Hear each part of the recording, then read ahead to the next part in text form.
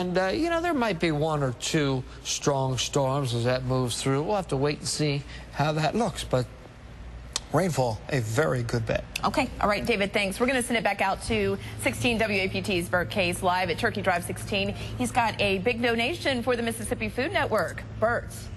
That's true. We're up to 1,172 turkeys, but there's a way you can give a turkey without actually physically bringing it out here to the Kroger on I-55 North. You can bring a check. And that's what these folks did from Johnson Controls, an international company. Their local representative is Brad Mason, and a consultant for them is Jacqueline Berry. And they're here to give a $500 donation to the Mississippi Food Network.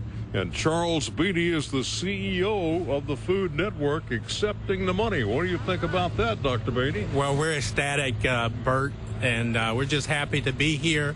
We've been here for several hours now, and this is a culminating event, and we're just happy that they're helping us with our mission of hunger relief for at least a portion of the 600,000 people in the state of Mississippi who are at poverty level. Tell us what Johnson Controls does in this local area. Well, we're a local energy management company. We have good clients like the city of Jackson. We work with them. We did the Thalliamar Hall renovation down there. So this was a good way for us to give back to the community. Thank you so much. Appreciate it. Thank you. 1,172 turkeys, and we just got $500 more.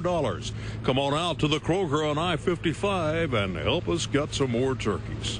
Okay. Back to you, Steffi. All right, Bert, thank you so much. You heard him, 1,172 turkeys and counting. And one of our other big donations today, 450 turkeys from Kroger. Remember, you have about 30 more minutes to donate. Head to Kroger on I-55 in Jackson. Well, mild weather for this turkey